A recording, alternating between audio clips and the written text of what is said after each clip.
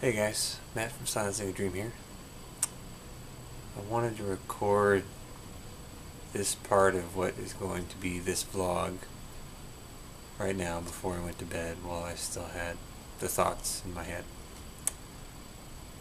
So I've been playing some acoustic guitar and I've kind of gone back to revisit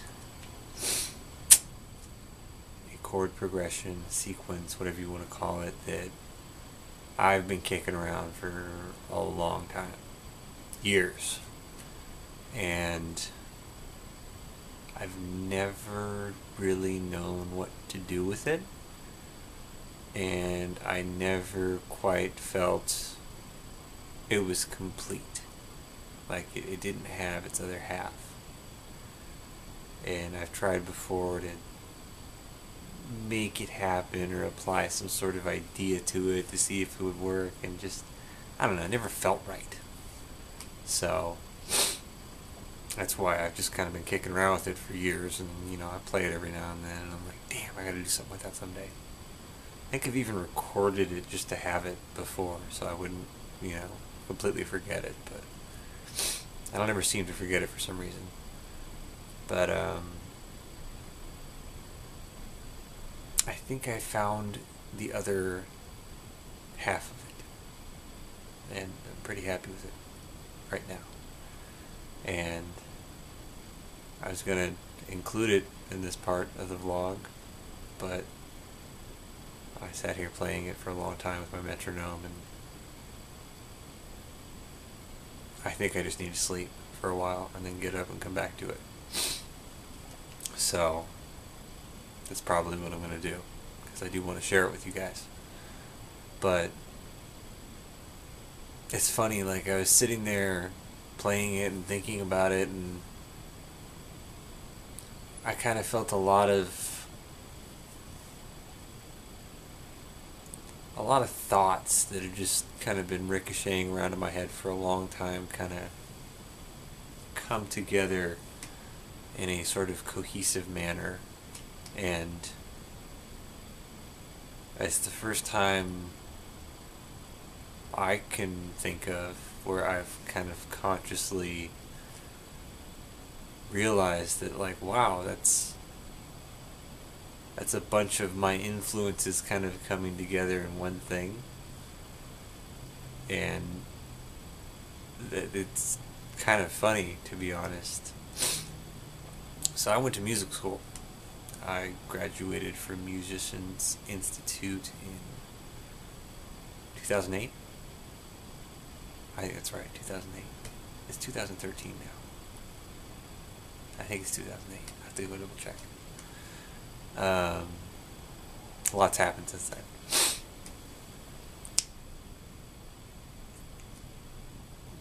Well, really, I learned a lot from many of the teachers there, but there's a couple of guys that just really resonated with me personally. And I mean, granted, I wasn't even really that tight with either of them. Like, one guy, I think I had him for my single string improv class initially, which is like one of the core classes you have to take if you're going through the guitar program, or at least it was at the time. I don't know if they still call it that, but Al Bonham. Al Bonham is a red-headed Canadian guy. Shoot, he's probably in his 40s when I was there. Might still be in his 40s. Might be in his 50s now. But I loved Al so much. Just his personality, his playing, sense of humor, that I ended up taking every class that he taught that I could possibly take. I remember taking country guitar, surf guitar, a couple of single string classes, my rhythm section class. God, I'm probably forgetting a couple. Several classes with Al. Anyway, don't ask me why I remember this, but I remember sitting in single string one day in the back with my buddy Carles, who, if he ever sees this, hails from Catalan, Spain. I miss him. He always used to lean over to me while he was like doing some crazy, like, you know, unplugged, of course. We're all sitting there with our electric guitars, just kind of playing them acoustically. But he'd lean over doing some crazy legato lick and be like, shred. We used to laugh about all kinds of shit. But I don't know how we got on the subject of Steve Vai. I love Steve Vai as a person and as a extremely well-rounded musician. But Al said, there's one thing I don't like about Steve Vai. He always plays the right notes. Like, he never goes out of his way really to play the wrong notes, unless it's some sort of crazy thing. And I don't know why that particular moment in time stuck with me, but it has. So I, for whatever reason, will actually often think of that while I'm playing or writing or whatever, and I'll think like, I should throw a couple of wrong notes in there, because A, why not? B, it's kind of fun, and C, if done correctly, it can do the whole tension and then release thing. Because you're not going to hang on the wrong note, but, you know, if you throw it in there and then kind of go away from it and go back to the right notes, whatever those are, you know, in Western music, then it does. It creates a nice tension and release. So that's my Al thought that's floating around in my head. The other teacher was a guy named Dale Turner. Dale's like a musical computer stuck inside of like Bill Murray or something. Like, I actually have again, damn it, it's in the dark corner of the room, but I have a picture of Dale that I took out of Guitar World and put on my wall because he was in there for something. But he actually got a full-page photo. I was like, sweet! If anybody has any old issues of Guitar 1, Dale was actually the West Coast editor. And I think, maybe not on this channel, but on my personal channel on YouTube, like, I favorited a couple of his videos because people have just posted random Dale doing all kinds of random shit. But I love Dale. And I kind of feel bad. I wasn't the best student in his classes by far. But the same thing, like, I'm still thinking about things that guy said years later, and just maybe not like even points that he was trying to like really like drive home for us, but just little offhand things. And I'm like, they've seriously influenced choices that I make when I play guitar or just write music or whatever. And I've never felt like I was a very good finger picker. Not that I'm a good plectrum picker, but I've always felt that my finger picking was a little subpar. And so I was super stoked when like it came out after I graduated, but he told me it was going to be coming out. Dale wrote a book for Musicians Institute Press, which is their like kind of the book side of the school, because all the teachers write books, called Power Plucking, which was a compendium of like basically lessons he had wrote on fingerstyle playing, and with all kinds of influences attached to them.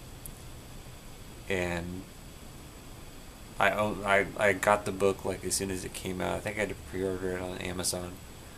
But that's actually where the beginnings of that progression came from, was me just going through Dale's book and playing, and like I thought, hey, that's kind of cool.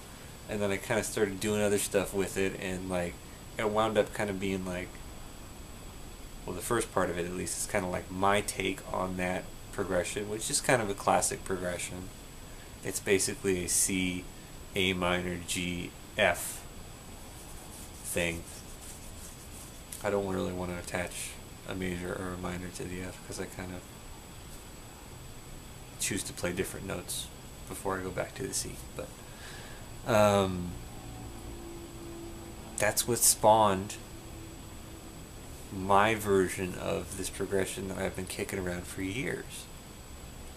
And then for whatever reason, I was sitting here at the metronome, and like I have kind of a fancy drummer's metronome because I like that it has more features than normal metronomes. And yeah, I bought it when I was in school. Oops. Don't worry, it's durable. But like the one thing with digital metronomes is that like you turn it on, you have to pick a tempo. And I don't always know what tempo to like pick. If I'm like, well, it's kind of like this fast, and it does have a tap button, but I don't know. The tap never really.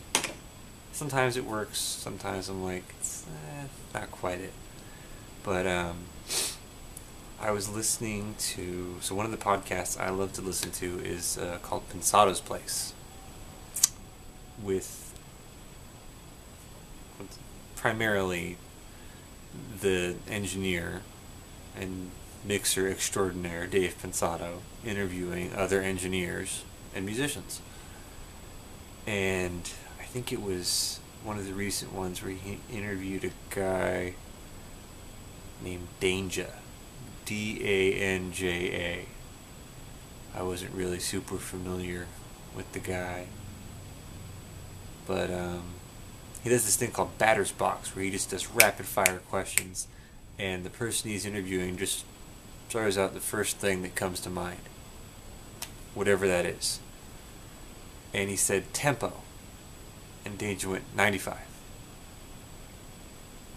And I thought, I mean, I'm listening to the audio version of this. I'll put a link down below. It's actually a weekly show on YouTube. It's about an hour long, give or take a little. And I don't ever really watch them. I found out that there's a podcast version, so I listen to the podcast because it's a little more convenient for me and my lifestyle. But it really kind of caught me off guard, and I was like, 95? Why 95? And come to find out, the guy's written a ton of like very, very successful songs and worked with a ton of great musicians. And I don't know, for whatever reason, I'm sitting here playing the acoustic guitar and I'm like, I don't know what tempo, and then I just remembered 95. I'm like, okay, so I punch up 95 and I hit go and I, start working at like this new and improved version of the progression, and I was like, damn, that's actually about right. It feels good, like right there, because it's not too slow. For the longest time, for whatever reason, I would turn on the metronome and just go immediately to 80 BPM. And I'd start at 80, and then if I'd work up. And then for a while, I'd start, I'm going to start at like 112, or like, pick some random number above that. And yeah, there's that middle area there where it's like mid-tempo, almost slow tempo. I don't know what you call it. I always got a kick out of that, though, when you like look through guitar notation or whatever, and it's like medium tempo or medium rock or whatever. Like, who the fuck comes up with that shit? But 95 felt good, and I'm sitting there playing it, and then like, my brain will start to drift and zone out because at a certain point it's more about practicing the mechanics, the physical mechanics of it, than it is like, I know what I want. I just got to get the appendages and phalanges and whatever to do it. So I was sitting there thinking, I had to stop and be like, God damn, like, part of me's thinking about Al, part of me's thinking about Dale, part of me, for some reason, referenced this dude that I know very little about other than I listened to an interview. And I was like, that's weird. Like, I'm never really cognizant of it, but it all kind of came through me, and I'm going to bed after this, but when I get up, I think I'm going to sit down and keep working on it, and if I can get it pretty decent, I'm going to try and record it on this, and then share it with you guys. So that's about all I got. I think I'll just tag it on to the end here. Take it easy. Don't think too much, like me.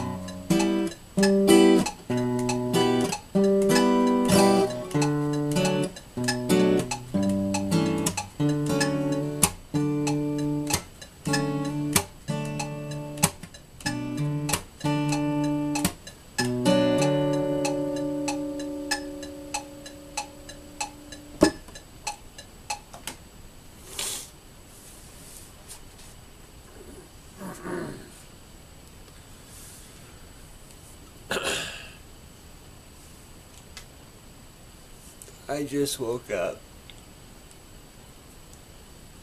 but that's pretty close. Oh man.